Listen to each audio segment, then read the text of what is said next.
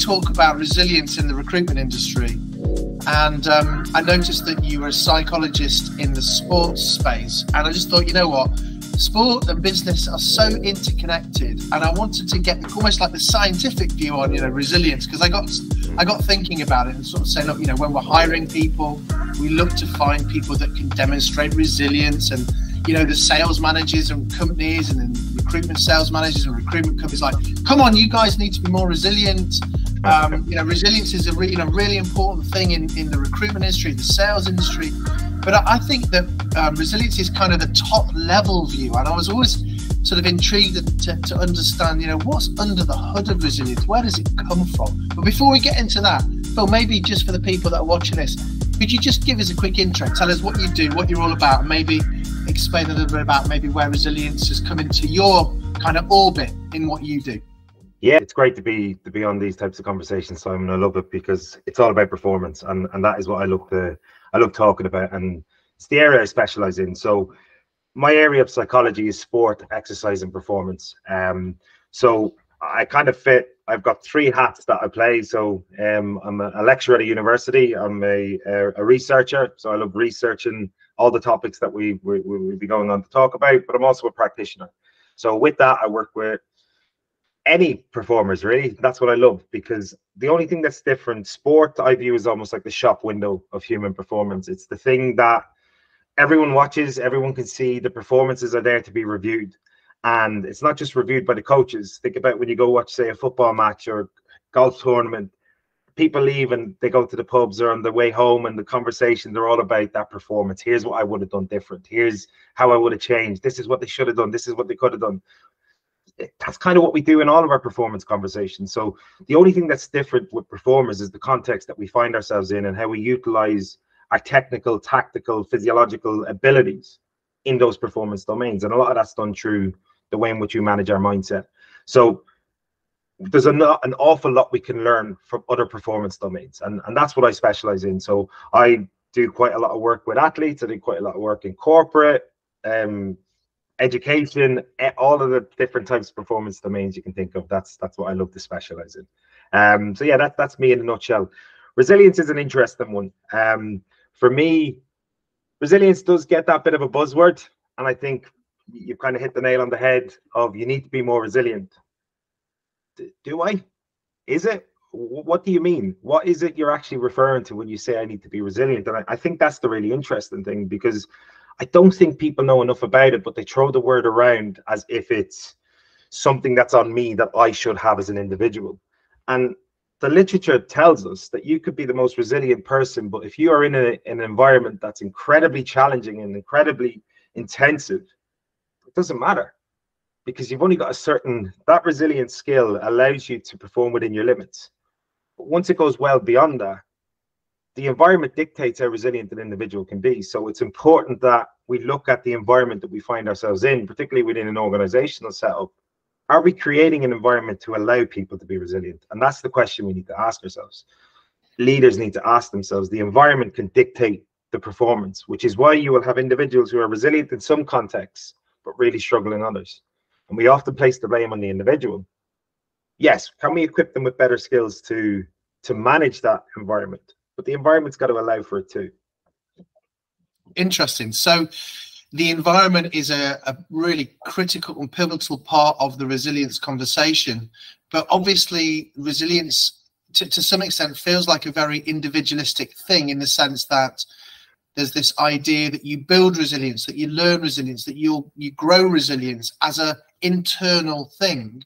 And then you sort of think, well, you know, you and I were talking just before this call about our kids and, you know, their experiences in life. So, you know, does resilience come from a sporting event or a non-sporting event where they have an experience that helps them learn to be resilient? Where does that resilience come from? Is it in your DNA when you're born, or is it something that happens as you grow and you develop as an individual, as a human being? Yeah, great point. A lot of, I guess, one of the bigger misconceptions around resilience is that it's something you have or you don't. I disagree on that. Purely because it is a skill based. It's the way in which we manage the stresses that we find ourselves in. Life, unfortunately, is challenging, and one of the things we talked about as parents is we sometimes want to take away all the challenge, but it's the challenge that allows for the growth. And it's through that you develop skills and coping mechanisms on how to be more effective in these challenging environments. And that's what resilience is. So it's definitely a skill that can be learned, and it's definitely a skill that can be developed and enhanced, which is why when you think of sport, if you think of some of the most successful performers, and unfortunately it's getting this rap recently where, okay, the most successful individuals have had to go through trauma. When you hear their life stories, the challenges they've come through. So it's almost like where trauma is essential for success. No, it doesn't have to be. It's the skills that they've developed through that trauma that has allowed them to excel in these high pressure environments. It's the skills part that trauma and that those challenging experiences has allowed for them. And that is what resilience is about. The other aspect where the misconception comes in is that resilience is about excelling in performance and thriving. They're a different skill set. Resilience is about maintaining performance when under great stress. And what that stress is doesn't always have to be negative. Stressors can equally come from positive sources. So it's about how we manage those stresses and maintain performance, so we're able to continue what we're doing, so we don't have that massive drop off a cliff. That's what resilience is about. When we are looking at hiring people into our organizations, when we know that resilience is important, when we know that the job that we do is tough, because there are highs and lows, especially in the recruitment industry. You know, this year there is a narrative that says specifically in the tech space, we've been through a tech recession. It has been a tough year, you know, compared with the last couple of years. But it's just about sort of understanding how we gauge it, how we view it, how we see it in an interview situation. How do we get to that? You know, is there anything that we can look at that says, you know what, if we hire this person, we can tell that they're a resilient individual? Or is it almost impossible to tell? Are there any key markers, indicators that we can look at, do you think? I know that's a really tough question. What are your thoughts on that? For me, it is always a two-way process in the sense of whenever you're hiring and looking, okay, we have to have these markers of what we're looking for. But it's equally the environment. Do we have an environment in place that is going to allow us to tap into all of these amazing resources that an individual may have? And that's the important part, because we've seen it. And unfortunately, in my position, we sometimes have, can you come in and deliver a resilience workshop? Okay, great, you come in and do it, but nothing changes off the back of it because the environment mightn't allow for it. Yes, you might see some change with those individuals who've maybe enhanced some skills off it, but in terms of the wholesale change, so it is a two-way street. What skills are we looking for in the individual, but also from the organization setup? What is the environmental factors that are essential to allow us to tap into that? So, for example, one of the things I talk quite a lot about is challenge and support. So, do we have an environment that challenges people in order to get the best out of them, but not just be pure challenge? Because if you stay there too long, it becomes really challenging. It becomes all about giving everything and not feeling supported, and that's what in essence leads to burnout. So it's about, can we have high challenge but also an environment of high perceived support? And that's the important word within this, Simon, is perceived support. You as an individual and you as an organization may have support structures in place, but if the individual themselves doesn't feel that they are supportive, it doesn't matter. Yeah, it absolutely does not matter. So it's high challenge with high perceived support. That is where you're able to tap into all of those resources because they feel supported in being able to chase those challenging aspirations, dreams, challenges, whatever they're trying to work towards. So yeah, there is certain skills that you can definitely do. So asking questions around how do you manage challenges? What is your reflection process? Do you debrief? Any of those types of aspects, how do you mentally deal with it? And seeing how people respond to that can be a good indicator. But again, it does not matter if the environment does not allow for it. Yeah, you know what? You're making resilience sound like a partnership. You're making it sound like it doesn't sit with one individual. It's, you know, maybe this idea of resilience and pushing resilience back on the employee is a way of actually demonstrating that as the employer, you're not creating the right environment, which is really interesting. And what's actually really interesting, I think, in terms of the world that we live in post-COVID, is that with more and more people working remote and hybrid, they're not as close to that support ecosystem that you're talking about. And therefore, maybe they don't feel that perceived support. again, it starts to become very individualistic. You live in your bubble, you're at your desk, you're in your home office, you're miles away from anywhere. It's a tough market. I think a lot of recruiters can probably really relate to that comment. That's my own personal experience. And I think also it's very interesting you talk about partnership, the employee-employer, because there are so many solopreneurs, so many freelance people that almost create their own resilience environment. And what you've just been talking about there is, you know, how do you deal with resilience in terms of its effect on maybe your mental health? You know, if you are on your own, how do you deal with that? How do you create your own environment? What are your thoughts on that? Have you got any top tips or anything that you would suggest to help people figure that out for themselves? Yeah, great question. And I think the partnership piece, just again to highlight, I think that is so important, and it's related to everything we do, and it's related to feeling comfortable in that environment. I'm sure you've heard the statement: people don't leave jobs, they leave careers, they leave managers. And in essence, that's the environment that's created. So just the point I mentioned earlier, just to highlight that when I say personal resilience doesn't matter, it does. It just doesn't matter as much when in regard to the impact the environment can have on it. So those interpersonal skills are really important when it comes to managing yourself.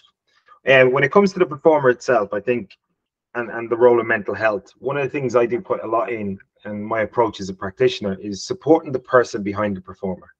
And that's a really important thing for people to be aware of. If you want to get the best performance out of an individual, support the individual, support the person, because that will lead to the far better performance. And from a mental health aspect, we know individuals work best under intense periods of pressure, followed by short intermittent bursts of recovery. And that's where the high challenge, high support comes from. So where there's a real difference between sport and business is in sport, we are not expecting our athletes to hit personal bests in every single training session. We're building them up to achieve that. We're looking for them to peak at certain time points within the season, because we know it's incredibly difficult to sustain 90 to 100% output from ourselves all the time. It's not possible. We know the bedroom, the downtime, is where all your training gets consolidated, your learning gets consolidated, so you're then able to recover effectively, physically and mentally, to go out and perform. It's the same in the corporate setup, except we have a very different viewpoint on it, to the sense that if you think about corporate and if you think about other performance domains, that mentality in sport years ago was be the hardest worker in the room. It's now the case, I'm seeing that quite a lot in this space, when actually in sport we've moved away from that to be the smartest worker in the room. So it's not about who spends the longest in the gym, it's who's the most effective with what they do in the gym. And that's the same what we should be here. So we can get everything we need to get done, but still value the recovery part, the downtime part, the bit that fills the cup back up. That's the most important bit. That's the bit that doesn't allow you to go towards burnout. So I have a model I talk a lot about, which is thriving, surviving, diving, and recovering. And we move between this merry dance of thriving and surviving throughout a day. But if you want to spend longer there, you have to recover. And if you don't, you go towards diving. And diving is where it becomes really problematic. And the point I mentioned about the person behind the performer, if you've ever experienced or met someone who's had burnout, it's not just they're burnt out at work, they're burnt out as a whole. They struggle to get out of bed. They struggle with all aspects of their life. So it highlights it's not just the performance space, it's the person that gets burnt out in it, not the performer. Not just the performer, should I say. That's just so interesting. And I'm thinking while you're talking about now being in an interview situation, hiring people that I want to know are resilient, and actually thinking about talking to them about how they work, how they find that downtime, how they find that reflection time, how they can be smart in the way that they operate as a professional person. I think it's so interesting that resilience in its truest partnership, in the way that you articulate it, also comes from this idea of building a high performing team, building out this environment for the whole team to find those resilience kind of areas, those moments. Because if you can kind of scale that out, if you can create a culture of resilience where it happens that you support the person behind the performance that more, you really are going to crack it. So interesting to understand how resilience then feeds into the idea of building a high performing team. Have you had that experience in sport where it's been less about an individual and more about a team from a resilience perspective? Can you think of any examples of like, I've worked with this person, they're incredible at scaling this concept out? Yeah, so I don't necessarily like to talk specifically about individuals that I've worked with, just because that's the interaction I have with them. But in terms of sport, you see it where the World Cup is happening at the moment, and you do see that you have these amazing stars, world beaters come together, and it's all about embracing the challenge for the team. And rugby is a great example of it, where you hear about the All Blacks mantra that when you put the jersey on, you're part of the team. It's bigger than who you are as an individual, because you may perform well, but it's about the performance of the team. And you see this component where when people embrace that mentality, feel supported within that environment, they're able to bring everyone together and excel better than the sum of its parts. So when you're in an environment where you feel that connection, where you feel that passion, you can end up outperforming what you would do individually. And that's amazing. That's embracing that environment where I can really push the boat and I feel supported in doing so. So if I make a mistake, it's fine. Mistakes are inevitable. So I feel that support, that it's okay to do so. Because what we don't want to have happen, if we haven't got that, it creates an environment of fear of failure. So you're doing everything, and I'm sure we've seen this in sport a lot, where you're playing not to lose as opposed to playing to win. So you're doing everything possible to stop a failure happening or a mistake happening. That it works ironically. So yes, here's how it works. If you've got a fear of heights, if anyone listening has a fear of heights, what's the worst thing that someone can tell you that people who are trying to help you tell you? They tell you what? Don't look down. What is the instinctive thing that you do? Yeah, you look down. And it's that part when you're telling yourself to avoid a mistake, it actually brings on the mistake. So you're playing not to lose actually leads to that mistake. So when you're in that environment where you have that kind of, I can push myself, I can challenge, there's high expectations, but I feel supported in doing so, you're more likely to play to win, because we can't control the outcome. But if I can perform the best possible and feel free to do so, it gives me the best chance of success, because that's all we're dealing with. Can we increase the probability?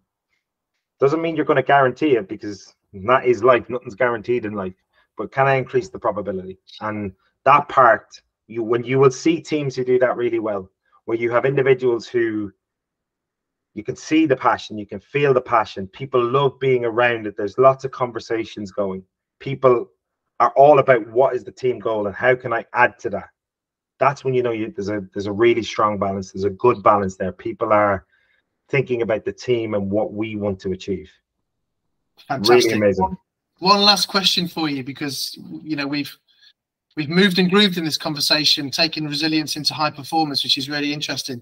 I'm interested to sort of understand whether deep motivation makes you more resilient. If you need something in your life that drives you on, that makes you motivated, does higher motivation make you more resilient? Are there two things interconnected in any way or not? And that's another absolutely crazy question. It's a good, but I think fundamentally when we think about psychology, a lot of it is interrelated, because we're dealing with one mind and how the things kind of interrelate together. We know passion is a massive aspect, passion and drive.